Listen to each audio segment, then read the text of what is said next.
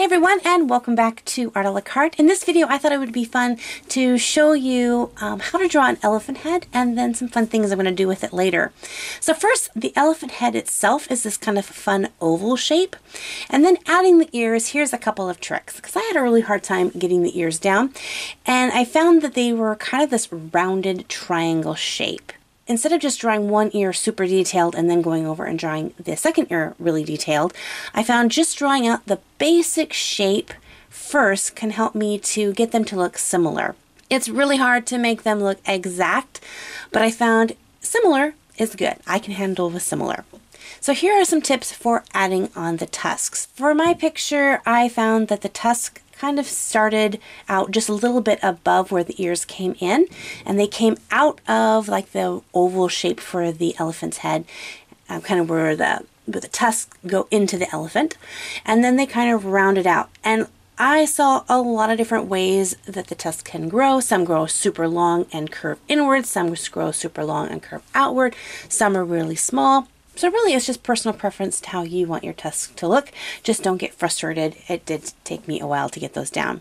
Some quick tips for adding in the eyes is I just used some basic circle shapes, and they're really offset to the sides of the elephant's head, and their skull is really kind of bony and bulgy, so maybe looking at some photo references or even some photo references of the elephant's actual skull might help you with that. With the trunk, obviously my paper is not quite long enough to bring the trunk down, and I knew that when I chose my paper I wanted to wrap the trunk up and have it kind of leaning over one of the tusks.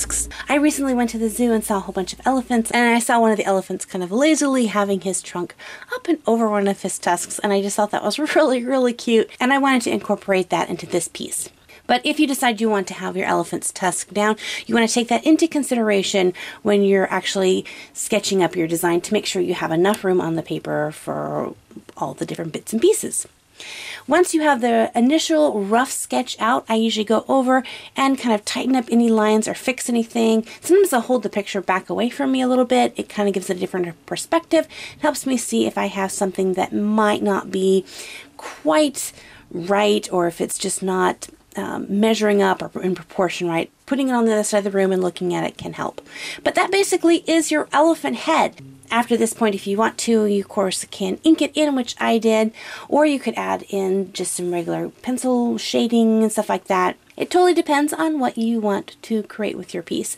But I kind of had this really fun idea for my elephant, so I wanted to ink him in. So I inked him all in, and then this next part took a super long time, so I'm going to speed this up into hyper speed because for the majority of the part is you just see my knuckle. And the reason is because when you're inking something in, the position that you hold your pen in will help determine the type of line. So I will generally, when inking it, I want a really precise and even line, so I will hold my pen straight up and down, which then means my hand has to be up and over top of my paper, which really makes it difficult for you guys to see what's going on. I did try to reposition the camera a little bit later on so that you could see a little bit better.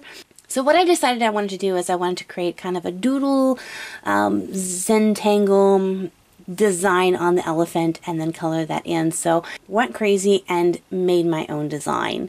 And it was really fun, and it's also challenging to kind of try to think of something to do. And because it does take a long time, it's a really good practice on persevering and sticking something out and keeping up a consistency of quality even when you get kind of bored with something. So I got the design all the way till about half of the elephant, and then you'll see I'm going to switch to my color pencils. And what I wanted is I wanted this half really awesomely decorated elephant and then half just a normal regular elephant. So I began using my color pencils, which I should have mentioned at the very beginning. The paper I'm using is a toned kind of brown cardstock, and I love using that with color pencils because it makes all of the colors pop. It makes the lighter colors really pop, and it even makes the darker colors just appear different. So I like using toned paper on certain things. You'll notice that the shading of the ear, I was shading with this gray pencil, or what I thought was a gray color pencil, but it had this really metallic shine to it, and then I realized it was actually a leaded pencil. So the inside of the elephant's ear has this like lead pencil shine to it, which wasn't what I was going for, but I actually really liked how it turned out. And then of course adding in all the fun colors at the end was super fun. I tried to push in a little bit of shadows and highlights on the elephant itself, and then ended up kind of putting a white border all the way around it, and really, really love how this elephant turned out. Now, if you like this elephant and would like a chance to win this elephant, I'm actually going to be celebrating my 3rd year anniversary on YouTube as a full-time YouTuber. My YouTube channel is older than that, but on October 15th will be my 3rd year anniversary of deciding to do this as my job. So I thought I would do a live stream on the 15th and celebrate with you guys. And I'm going to be giving this away to someone during that stream. So if you're interested in joining along with that stream, make sure first that you are subscribed to this channel so you won't miss out when the stream happens. And then make sure to join us on the stream. I'll be giving an update video telling you what time the stream will be. And I hope that you guys get to make it. Well, thank you guys so much for hanging out with me. So until next time, God bless you guys, and we'll see you later. Bye-bye. Pencil and some paper and the best